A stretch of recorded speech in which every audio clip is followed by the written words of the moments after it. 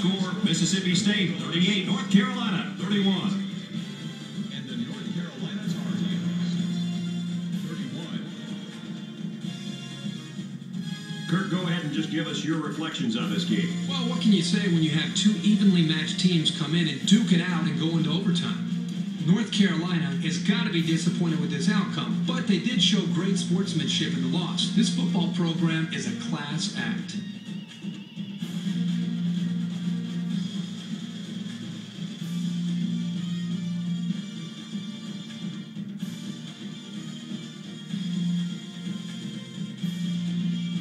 And for winning today's Player of the Game, EA Sports will make a $10,000 donation in his name to the school's General Scholarship Fund.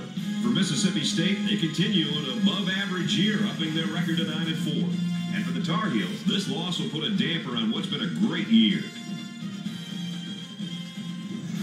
I want to thank you for tuning in for another game of NCAA Football 13.